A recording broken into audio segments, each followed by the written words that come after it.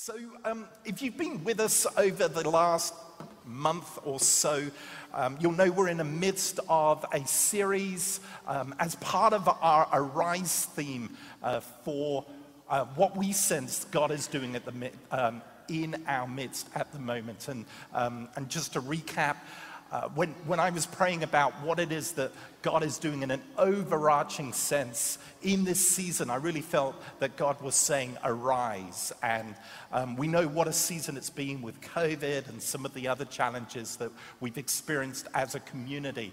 And God was actually speaking to me about his heart intent in this season, and he was telling me he was causing things in our own lives and in this church to arise. And we've been pressing into that as a team, and we've been asking God, so what is it that you're arising over?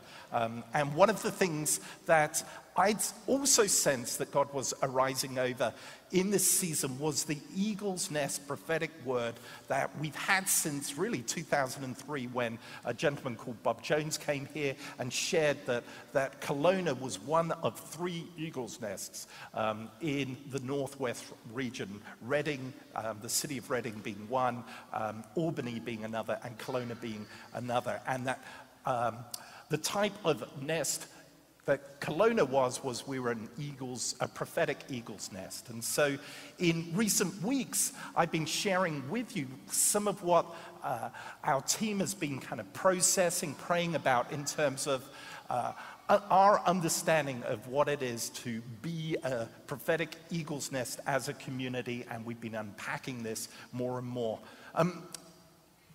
I don't know how many of you will remember 2 years ago, literally this Sunday 2 years ago, the last Sunday of November, we had an outpouring of the Holy Spirit happen on a Sunday morning. How many of you were here for that? Yeah, numbers of you. And if you recall, we had a beautifully wonderful worship set that happened, and then, as we normally do, someone got up and gave the notices, and during the notices, God zapped them with power, and they were unable to give the notices. You remember that?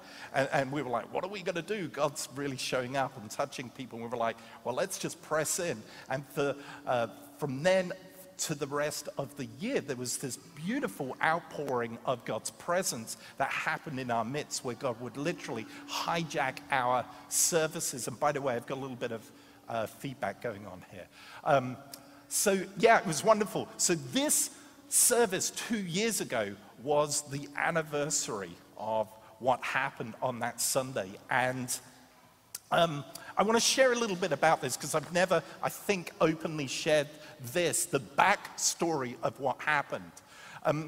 In April 2017, I think it was, 2017, a gentleman in the church had this unusual experience in the night in which God had spoken to him and given him a word for me as senior leader, that I was to actually focus on resurrecting this word over the church, the eagle's nest word. And the sense of word that this gentleman brought or heard the Lord speak to in this encounter, and he didn't know if it was a vision or some kind of thing, but it was a very powerful thing that happened in the night. To him, he said that I was to focus on resurrecting the eagle's nest word, and if I didn't, actually God was going to move me on. And so he brought me this word, and we have a process, and we've had a process in place around weighing and testing things that people bring around the prophetic, which is a healthy thing which the Bible encourages. And we put this word through this grid of things, and the weighing and testing team weighed it up. And the sense we had was that the word that the gentleman had brought wasn't accurate. And so we went back to this person. We said, God bless you. Thank you for trying. This is why we don't think it's quite right. We actually think we're going after this. And we believe that we are trying to steward this word over the house. And anyway, it was left like that. We moved on. And I received from 3 separate people, 2 of them not in this church, the same word 3 other times to me. And if you know anything about how God talks to people, when he says something on repeat, we're called to pay attention. And so by the 3rd time this came across my radar, I was like, all right, I got this wrong. I better do something about this. And this was a process of a year and a half of determining, actually, I got this wrong. And the last Sunday of November, 2 years ago, I went back to this gentleman in the prayer room prior to the service, and I said to them, I need to let you know I got it wrong. This is a word from the Lord, and I repent. Would you forgive me for getting this wrong? I received this as a word. And so 40 minutes after this, we're worshiping, and the person gets up to give the notice, and the presence of God comes on them, and there's this outpouring that happens. And I am aware that this outpouring was pertaining the call and the destiny on this house. It related to this word over the church. All right. That was that outpouring. And it was, and so I believe what we're doing in this Arise series in talking about the prophetic destiny over this house is significant to what it is that God wants us to do as a community. This is serious business, and it is exciting business, and the more and more we press into this and grow this and unpack this and set up structures and things in place to steward this word in the way that I believe God wants for this season, the more and more of that life that we experience in that Sunday won't just happen on Sunday mornings, but it will become part of our destiny. Yeah? So Lord, do that, we pray. We want that. We want more of you. We want more of your life both in and through us as a community. Lord, we want to align with the call on this house to be a prophetic eagle's nest. And Lord, as I share the message this morning that is meant to unpack something of what the prophetic is, that Lord, you would be in our midst, that you would be speaking to us, and that you would grow us all for the glory of Jesus, I pray. Amen. Amen. All right. So what I want to do today is I want to talk to you about the languages of God. So God's first language isn't English, nor is it Hebrew. Would you agree with that? Yes? Yes. And if you've ever heard or learned new language, I was terrible at school at learning languages. My mother's Finnish. My name is Matti, M-A-T-T-I. It's not Matthew abbreviated into English. It's actually Matti. And my mum tried to teach me Finnish learning growing up, and I could never learn Finnish well. I knew it when she was shouting at me and telling me off in Finnish, but I never quite understood what she was yelling at me when I was a kid. And that's something true about language is it's most of language isn't actually communicated, or most of communication isn't actually in what is said, but actually it's in the heart of what's being said. And as a prophetic community, and by the way, I've said this time and time again, the New Testament church is meant to be a prophetic community. We are meant to have the voice of God in our midst. We're meant to be the voice of God to the world. And the type of voice we're meant to be is the type of Jesus to the world. It's really our Jesus job is to communicate Jesus to the world. And it's not just in what we say, it's what we do as well that shows people who God is or who Jesus Christ is. That's part of our prophetic call. And so a lot of communication isn't actually what is said, but nevertheless, language is an important part of communication. And so today I want us to look at a passage that touches on 5 different channels that God talks on in the Old Testament. And if you want to turn in your Bibles, if you've got them with you, or on your phones. I primarily use my phone now as my Bible, but I brought my Revival Bible today because I'm reading from the New King James Version. And so Numbers chapter 12. Let me find this, trying to multitask. All right.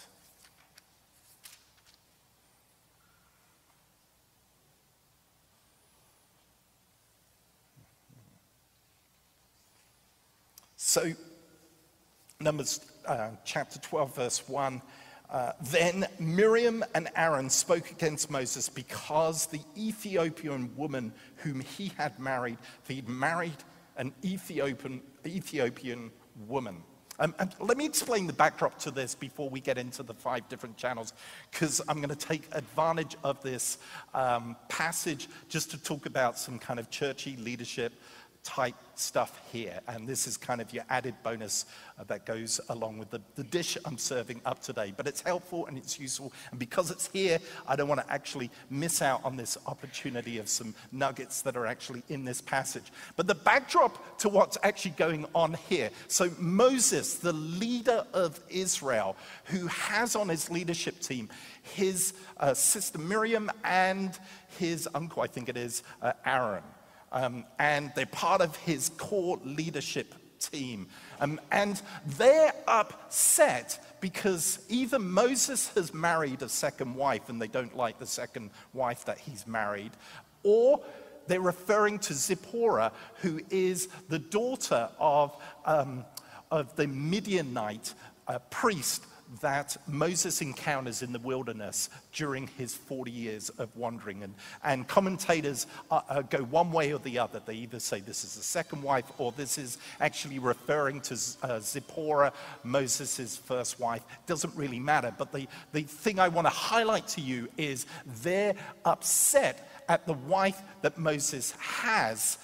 And instead of actually going to talk to him about what they are not happy about, they actually begin to subtly undermine him in the eyes of people around him. So verse 2 it says, "So they said, 'Has the Lord indeed spoken through Moses? Has he not spoken through us also?' And the Lord heard it. Now the man of Moses was more humble than all the men on the face of the earth," which is one of the most ironic verses in the whole Bible, because who wrote Exodus? Moses. Yes, I'm the most humble person on the planet. Yeah, which is irony. But it's the word of God, so he couldn't lie. Interesting. Anyway, so instead of actually going to Moses, which biblically, and when you look at Matthew 18, where it talks about if you have issue with someone, the biblical route to actually dealing with differences or challenges that when you have with someone, it says go and talk to the person first. They don't do that at all. But they don't even start saying to people around them, well, we've got problems with Moses' choice of wife. They're actually more subtle about what they do. They begin to undermine people's confidence in the person of Moses. They're like, he's not the only mouthpiece out here. God talks to us also. Thank God these kinds of things never happen in our day in churches.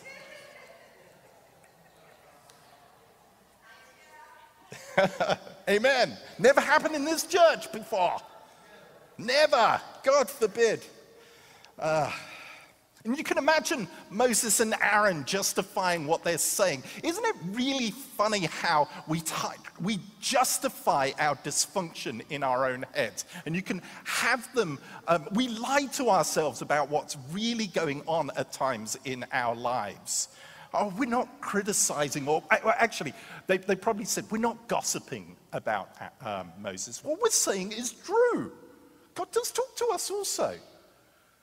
But actually, really, when you get down to the motive of what's going on, what's playing out here is actually something the Bible calls witchcraft. And most of us, when we hear this word, we think of people casting spells and things. But actually, in the Bible, witchcraft is manipulation, intimidation, and control. It's trying to force people against their wills to do stuff, or to actually adjust the course and the passage of how people are thinking That is the subtleness of witchcraft is. And I've got this funny thought going on in my head. I don't know if this is true, but I just imagined in my heart there that some of you are going, oh, I never knew that. I'm an expert in this. This is how I get things done. Well, the Bible says actually, no, that is not the way to go about getting your own will in relationships or in businesses and things. There are healthier ways to do this. All right. Anyway, Harold Eberle. Has anyone heard of Harold Eberle? Yeah, he's a great Bible teacher, author. He says about how this kind of thing plays out in churches. He writes this, and I want to quote this, and then we're going to move on to the languages of God. But I want to deal with this because this is important for us and about becoming a healthy community. Anyway, Harold says this: picture a typical church with about 120 people attending. As the appointed leader, Pastor Bill has goals for the congregation. For every service, he tries to have a message which will advance the people in a specific direction he believes God is leading. However, there's an older gentleman named George in this church, and George thinks the direction of the Lord is completely different. George has been a member of the church for a long time, and because the people respect his judgment, he feels responsible for them to some degree. Because of his disagreement with Pastor Bill, George has been very upset recently. Every Sunday morning, George sits amongst the congregation, critically examining whatever's going on. All week long, George cannot keep thinking about the direction he's convinced the church should be going. He even prays daily for God to change Pastor Bill. Week after week, there sits George carrying a sense of responsibility and detachment, with thoughts becoming more and more fixed. What's happening spiritually? George is releasing spiritual forces, witchcraft, that not only he is formulating his own ideas, but the spiritual energy within George emanates outwards, having a very real effect upon the congregation. And in our story, Miriam ends up with leprosy. And leprosy in the Old Testament was allegorous in the New Testament for sin. And so what happens when we open these doors of dysfunction amongst us, it actually causes not health in our midst, but brokenness in our midst, and can actually open doors to sin in our own life. You're welcome. Let me get a drink. I've just cleaned up 50 years of dysfunction in and around people's lives. It's true, this is the Bible. Now, that's not to say that if you have issue or take issue with what's going on in a church, that you can never voice those things. But there are appropriate ways of doing that. Seeding dissent in the congregation is not helpful, yes? You have conversations with the people directly connected with this. What Miriam and Arron should have done was to actually go and have a chat with Moses. Moses, I'm struggling with this. It doesn't seem consistent with the standards that actually I've heard you set for the people of God. That's a healthy response. That's what should have happened. And so God takes issue with this. But that's not the point of my message. But I thought it was useful for us, and there's some good learning in that. All right.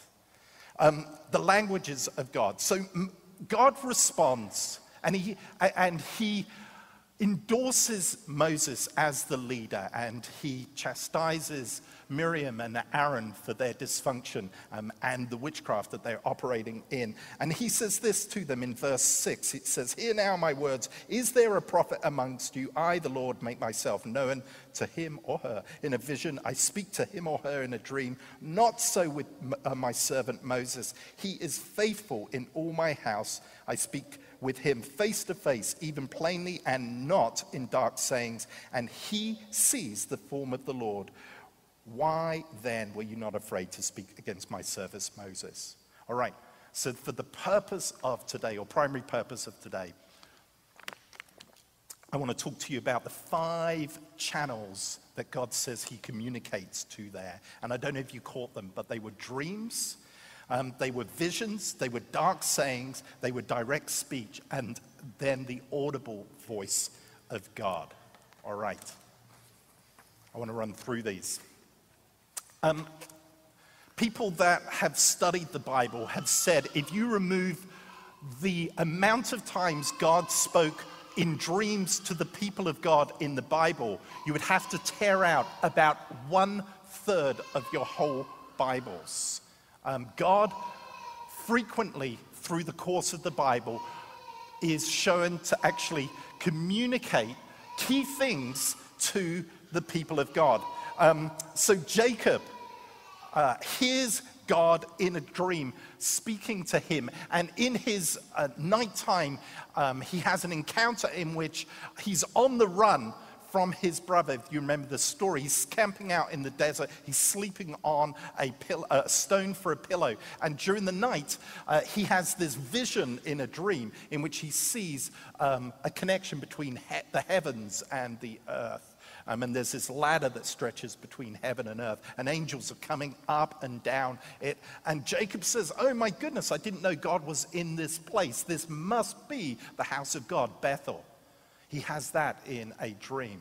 And then Joseph, who's another patriarch in the story of the people of Israel, he is a dreamer himself, and he dreams not only his destiny, but the destiny for a whole nation about what God is going to do in his life. And then if you think, or you fast forward into the New Testament, and by the way, I'm skipping out heaps of dreamers here just for the sake of time, but also Solomon, actually before we get to New Testament, Solomon, he has one key dream in his life at the start of his leadership as king over Israel. And God asks him in his dream, he says, what do you want, Solomon? I'll give you a blank check in terms of answered prayers. And Solomon replies in his prayer to God, he says, give me an understanding heart, which is what wisdom is. And you know the story, I'm sure, that Solomon becomes the wisest man in the world. And God says, because you did not ask for riches and fame and fortune, I'm going to give you that as well. And this all happens and takes place in a dream. And I often wonder in my own heart what it is that I would respond if when I'm kind of parked in neutral at nighttime, what actually shows up in my heart during the night seasons. Because in many ways, Solomon wasn't thinking at the time. He was kind of laid out asleep. And really what actually shows up in his dream is what his heart desire is actually about, what is actually going on in his heart. And I'll unpack that some more in a minute, because this is important in often what God shows us in dreams. Anyway, Mary's fiance Joseph in the New Testament, yes? Jesus' stepdad, or dad, his earthly dad, he sees an angel, doesn't he, in the middle of the night, and the angel says, hey, your wife Mary, or your wife to be Mary, she is pregnant with the Son of God. And so he experiences an angelic encounter in the middle of the night, and he gets some information which is really useful for him, because when Mary comes to him and says, hey, I'm pregnant, but I haven't been unfaithful to you, and by the way, it's the Son of God, Joseph has a difficult time believing her for some reason. How could that be?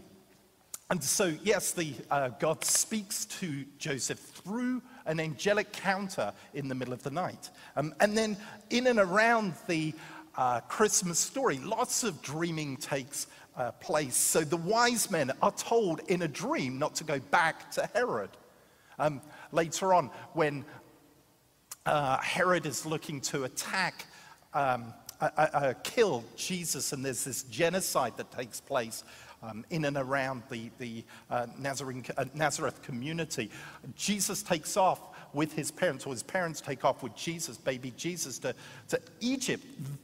Joseph is told to do this in a dream. He's then told after Herod dies to come back. Joseph, Jesus' dad, was a great dreamer.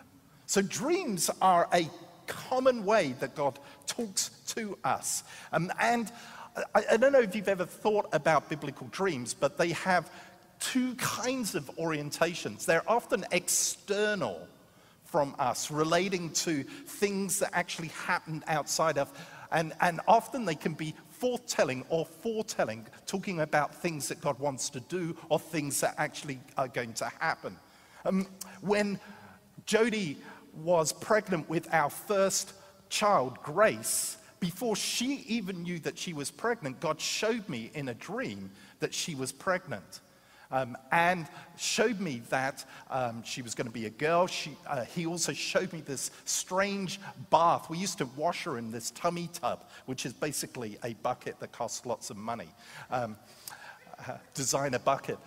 But I saw in this dream that we were washing this baby in this bucket. Like we didn't even know that these things existed at the time. And he showed me as well that Jodie's New Zealand family was around us. And it was fascinating because within a day or two, Jodie started to drop plates left, right, and center. And we determined actually we could always tell when Jodie got pregnant because she would drop dishes all the time. It happened with our second and our third. It's like, by the time it happened with our second, it was like, could you be pregnant? And sure enough, she was pregnant. And the dream actually foretold exactly what was going to happen. And it blessed and encouraged us and showed us that actually God was on Grace's life, that there was a plan, that there was a destiny. He knew Grace. And then, so dreams can be external from us, but more often than not, dreams are internal in their orientation. They speak to us, as I've shared already, about our heart condition. They reveal something about our souls. People that study dreams say that even the non-God dreams in us give us information about how we're doing in life. People that actually understand or theorize the purpose of dreams is that they talk about dreams being the toilet bowl for our emotions, where our brains and our souls sift through just how we're doing, and they flush those out of our system through dreams. Dreams are the way that we sort our imaginations and our thoughts. And very often, God climbs up the U-bend of our mind and he pops these heart dreams into our dream life. On one occasion, a number of years ago, had this dream in which I was trying to capture this little girl that was doing gymnastics all around the place, and I want to try and have a conversation with this little girl. And every time I approached her, she would run off or do somersaults or run away, and I would try and catch up with her, and I would be saying, hey, I just need to talk, I just need to talk, I just need to talk. And it was actually an internal dream from the Lord about God wanting me to connect with my emotions. Our dreams are often loaded with symbolism, and the people in our dreams actually aren't anything to do with people at all. They're very often symbols of things. And so often in our dreams, the male people symbol logic and women symbolize emotion. It doesn't always be like that, but it is often for me. And in this dream, the interpretation of the dream was that I had disconnected from my heart. And I've shared last week about how I'm a very heady person. I'm a deep thinker. And in the process, I disconnected from my heart. And actually, God was showing me in this dream that I needed to connect in with my heart. And actually, my heart was running away because it was afraid. It didn't want to actually, and I was taken through a time of inner healing in which I learned how to connect in with the emotional part of me. God spoke to me in a dream about this. All right. So why would God speak to us in dreams? I don't know about you, but when I think about learning how to hear God, I often, when I first got going at this, I would be so often thinking, why doesn't God just make it easy? He's God Almighty. He's King of the universe. He's omnipresent, omnipowerful, omni-everything. God, why don't you just talk to people in a way that they can hear you all the time? And why is it that even if you're talking through dreams, we can sometimes miss what you're saying in dreams? And actually, as I've gone on in my faith and my understanding about the ways and the person of God, is that God actually does this to protect us from us, because we are responsible for the revelation that God gives us. So there's two things playing out here. So we're responsible for the revelation that God gives us, but also God won't violate our free will. And sometimes when God shows up in grand, and actually most of us want God to treat us like this, and that actually is not who God is. God gives people free choice. He could make himself irresistible to people. I heard someone pray this in the prayer room this morning. Lord, make yourself irresistible to us. And God says, no, I'm not going to do that to you, because that would violate who I am and who I've made you to be.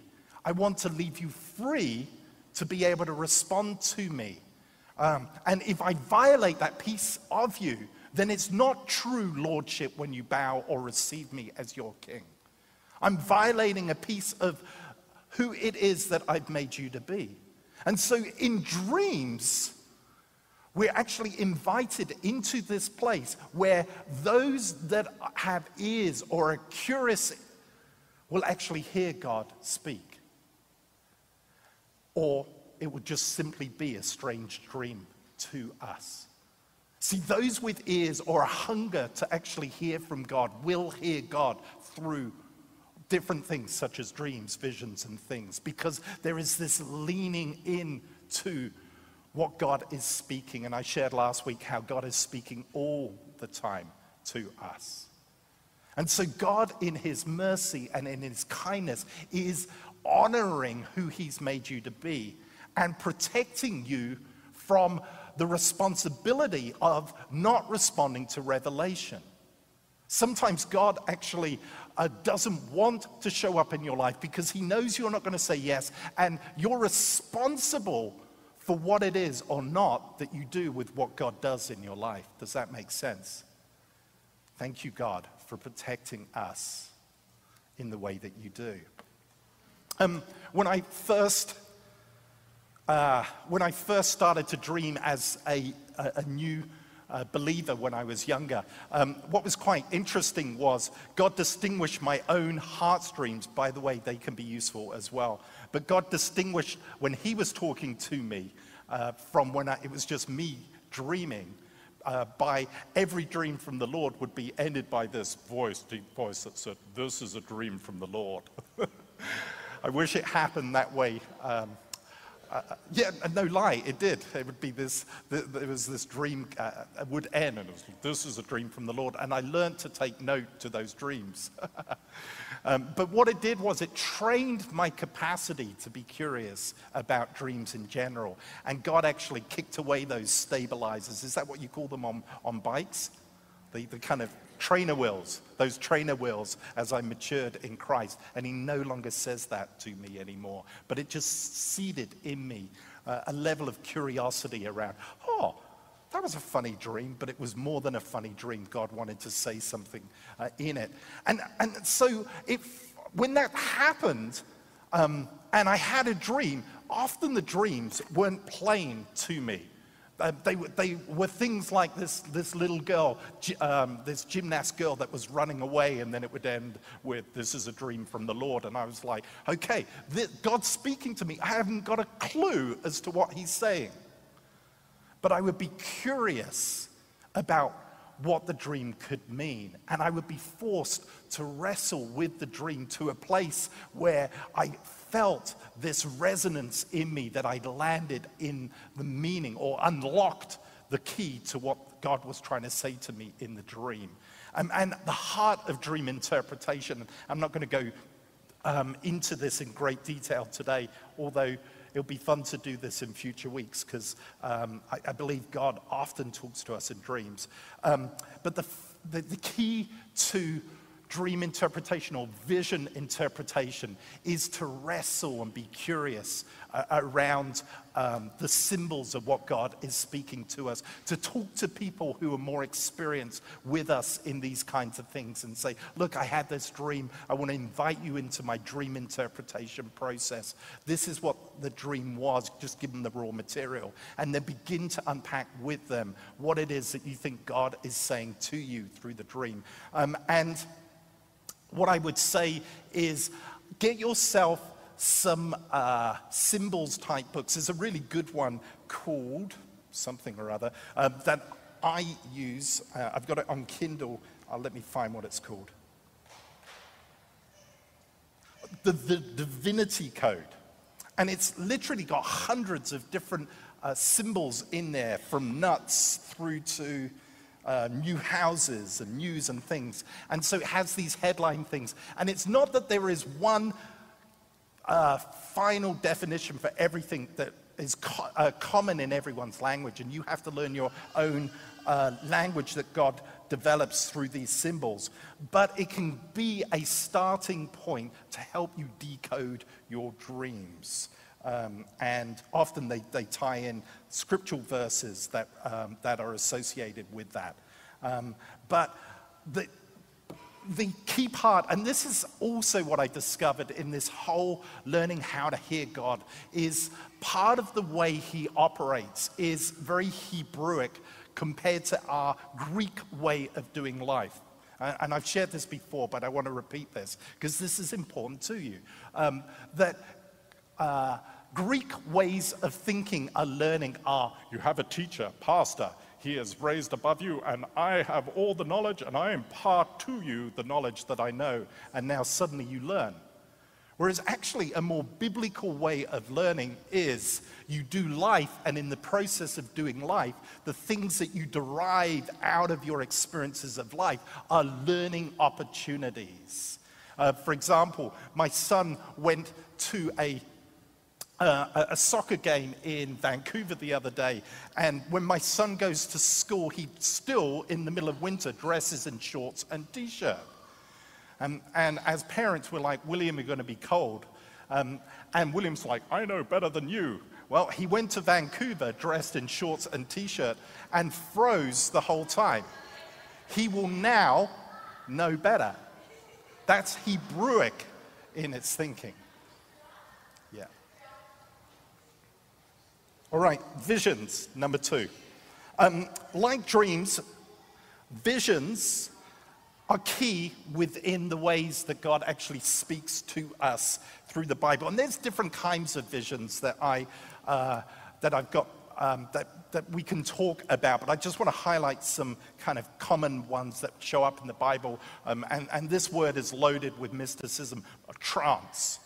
Peter has a trance on the roof of a house that he has, and God downloads some key information to him in this trance. And a trance is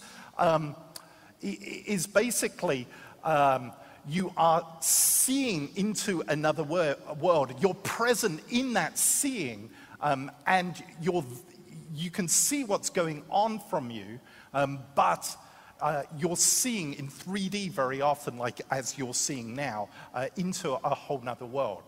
I think I've explained that well enough. And so Peter has this seeing of this blanket come down, and in the midst of this picnic blanket are all sorts of animals, some of which the Jews considered were unclean animals with cloven hooves, like pigs and things. And God says, eat. And Peter, being a good Jew, saying, oh no, God, I'm Jewish. I will never touch anything that's unclean. And God says to him, no, what I've declared is clean, eat. And this happens a few times to him in this trance. And eventually Peter gets the message. But it's actually quite interesting is that there is a double meaning to this vision. And sometimes the things that God speaks to us are multi-dimensional. And those with ears or curiosity can actually tease out what God is speaking to us. Because in Peter's trance, what God is saying to him has nothing to do, it's not primarily to do with diet, although it is in part. It has to do with the Gentiles being a part of the family of God. So we need to recognize that sometimes when God is speaking to us in any capacity, that there are multiple dimensions to what God is saying. All right, another way that God speaks to us in a vision type sense is a picture. If you close your eyes now, everyone close their eyes, and I want you to think of your favorite dessert. And if you're a savory person, think of a savory dessert. If you're a sweet person, think of a sweet dessert. I'm thinking of tiramisu. And it's funny, when you're thinking about that, how many of you can see what you're thinking about? All right. You're seeing a picture that's generated into your mind. Well, God has the capacity of projecting images or stories onto that screen in your head.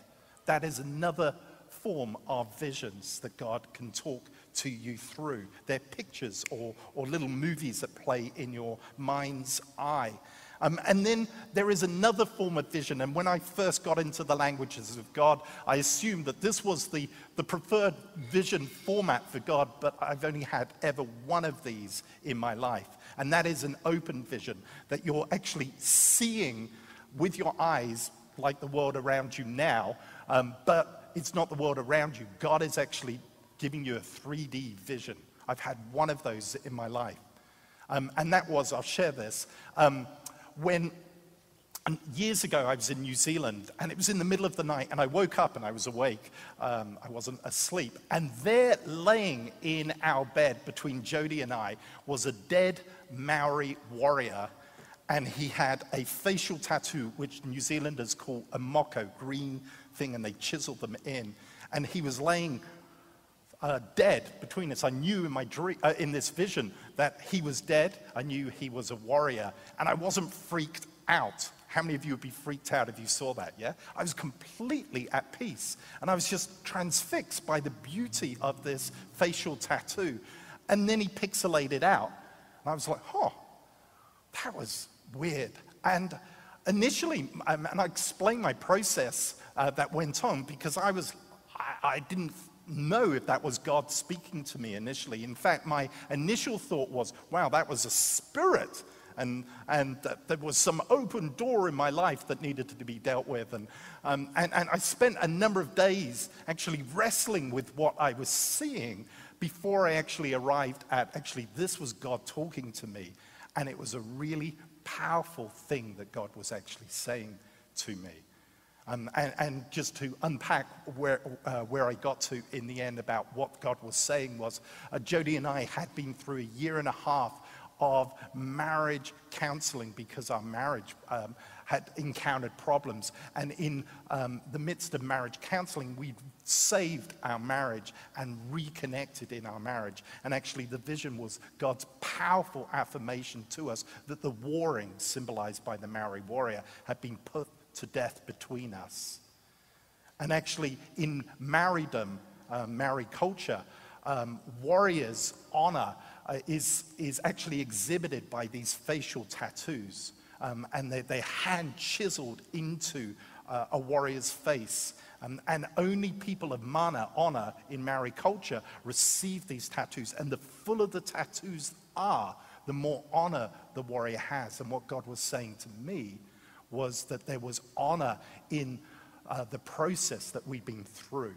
And he was recognizing, it showed up in heaven, that this battle for our marriage was worth the pain, the chiseling that had happened in the process of saving our marriage. And actually, God said to me that one other thing he said to me in this was that like a Maori facial warrior, we were to never hide what we had gone through. It would serve as a testimony to people all around us that no matter how bad things get, and by the way, we nearly divorced at the start of this process. We said, we're done, we can't do this any longer. And God was saying, actually, no matter how bad things get in your marriage, it is redeemable. You can work it through to a place of healing, but you're going to have to fight for it. Anyway, that was a powerful vision, the only one I've ever had in my life. All right, so the third thing is dark speech, and in other translations, it talks about riddles. And riddles are like parables. They're enigmatic speech, enigma. And Jesus used dark speech all the time in his interactions with his students, his disciples. And God's world is his canvas. He's talking all the time. He talks through creation. He talks all the time if we've got ears to hear. And very often Jesus would pull on these stories such as the parable of the sower and use them as things to invite the curious ones amongst them to understand the things and the ways of God. And very often God is talking enigmatically to us, and the curious ones, those that have ears to hear or eyes to see, will actually recognize God is talking to us. Again, this was around the time where our marriage went through some strife. Just as we were in the midst of the heat of what was going on, in Jodi's engagement ring, the diamond got lost from that. And I felt very sad about that, except there was also something, I reckon, enigmatically hidden, dark speech that God was speaking to us about our relationship in that occurrence. It was just a diamond that was lost from the ring, but it was also God talking enigmatically to me in dark speech. And what he was saying was our marriage had lost its sparkle. And it grieved my heart at the time. It was like, God, I'm going to get this back. I'm going to get this back. And during that year and a half where we were getting help in our marriage, and we were fighting for our marriage, we recovered the romance in our marriage. And actually at the end of this time, and I was a student at the time, I bought Jodi a replacement diamond for the ring, and I made sure it was a better quality than the one I'd lost. Because God had used it to speak to me about where we were at as a couple. And there are things that God uses as unusual happenstances in your life that if you've got ears to hear, you'll realize how much God is talking to you. I've shared before how so often the clock is a portal for heaven for me, that there'll be numbers that repeat, like 222, 111, 333, that will come up, and God is highlighting something to me that is his language to me. 911 is a good one. Help is on the way. Who do you call when you need help? The police or the emergency services. And I'll see it highlighted, and God's saying, I'm sending you help. I'm sending you help. 7-11, there's another one that often God uses to talk to me. Matthew 7:11. If you give good gifts to your children, how much more is God going to give you good gifts, you being evil in comparison to God? So it talks about the goodness of God coming my way. And so those of us with ears to hear will begin to see some of the events in life and go, actually, that's more than just an event. There's something on that God has for me, and in your curiosity, God will begin to speak to you. 2 weeks ago, the ladies' toilet in the foyer, the sewage line between here and the street blocked, and we had 2 inches of raw sewage in the ladies' toilet and in the foyer. Don't worry, it's been cleaned and sanitized. If that isn't an enigmatic speech from God, I don't know what is. It's pretty obvious. Yeah? It talks about unprocessed crap.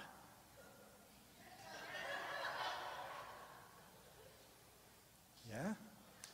I bless you to get good at catching it. How do you know when God is talking through this? It seems like what has happened is unusual. Oh, here's another one, okay? The keys to this building in the last month have been lost 3 times. Okay, master set of keys. Okay, 1 time, an accident. 2 times, that's interesting. 3 times, unusual. So when there are unusual events going on, God is saying, sometimes saying something behind the unusual happenstances that are happening.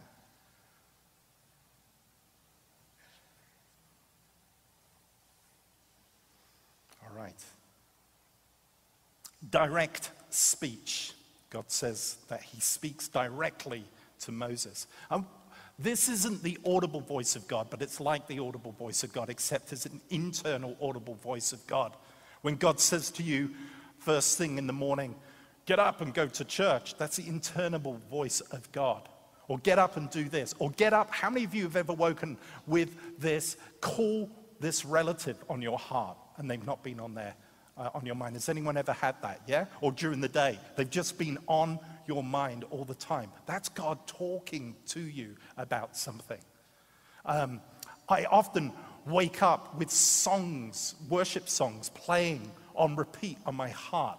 God is, when I look at the lyrics in there, God is often talking to me through those things. That's direct speech. When I was called to be a pastor, I was in a worship service, much like we had this morning, and I'm standing in worship silently, just adoring God in worship, and I hear God speak into my spirit, Matti, I'm calling you to be a shepherd, and I'm going to take you through a period of training.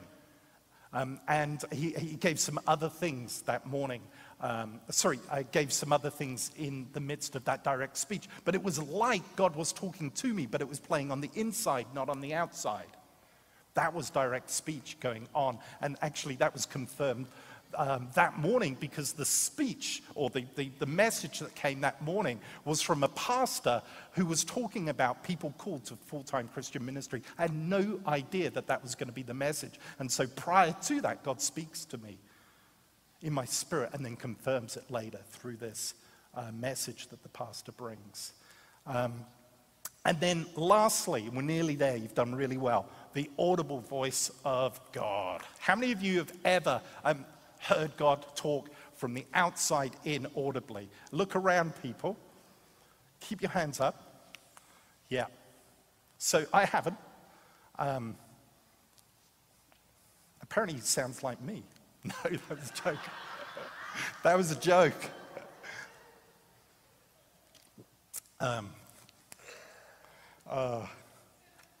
We wish God would talk like that. My experience is the louder God seems to speak, very often there is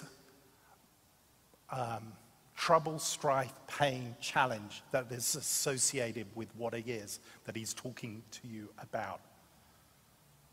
When you're called to go somewhere, whether or not it's in full-time ministry or just in life, the louder he talks to you about that, in my experience, it is often a sign that it's going to come with challenge, great challenge. And the reason he's talking loudly is that you will need an anchor point to look back on going, actually, God spoke to me about this without a shadow of a doubt. I've learned to value the whisper of God or be relieved. The clearer he talks, whether or not audibly in any other way, is often because you need it in life. All right, what do I say?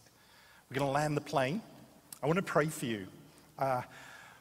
We had a gentleman join our intercessory prayer meetings on a Thursday evening, and he'd never heard God talk to him in visions. He'd heard the voice of God in other ways. And someone who is a visionary in our midst, it was their birthday, and they see, like they have dreams, visions, seeings, and they prayed for an impartation of the gift they carry to everyone in the room. This person since hasn't stopped hearing God speak to them through visions and dreams. There is something impartable about the spiritual gifts God deposits in us. I just want to pray, just all the stuff that I've grown, developed, evolved in my own life, I want to pray an impartation for people today. It doesn't make me any more special.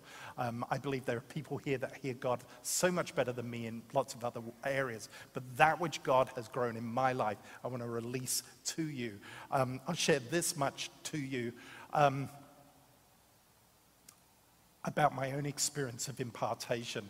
Was some of you are seers. You literally see in the spirit, and whether or not with your eyes open or not. I was never like that. I was in a meeting where someone was talking on seeing God, and they prayed, and from that time, I started to see in the spirit dimension, and it's blessed my life. So if you could stand, please, I want to pray for you. And if you don't want this, the dove will swoop over your life and carry on going. It won't land on you. So if you don't want this, you don't have to have this.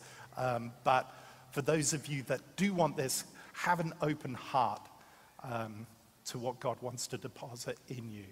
So Father, thank you for the ways that you talk to us, the things that you've deposited in my life, the gifts, the anointings, the capacity to hear you, the revelatory things, the seeing, the seer gift. Oh, Lord, freely I've received, freely I give right now to every single person here. Lord, both in visions, in dark sayings, in dreams, and discerning of spirits as well. Freely I've received, freely I give. In the name of Jesus. Yeah, Father, grow all of our capacity to hear you. Yeah. I get a sense in which God is saying that some of you have only learned to hear God on one channel. When I talk about channels, radios have lots of music playing on them, but you all have a preferred channel. Sometimes we can think it's the only channel God speaks. But actually, God has multiple channels he's speaking on. And I want you to be open to intentionally growing other channels in your life. If you've never been a dreamer, start praying for dreams if that's something you want God to speak to you on. Put a journal by your bed or a phone by your bed so that when you have a dream in the night, you could just write it down. That's a way of showing God you're keen. He sees that and he blesses that. What else, God? Yeah, bless people to hear you on different channels for your glory.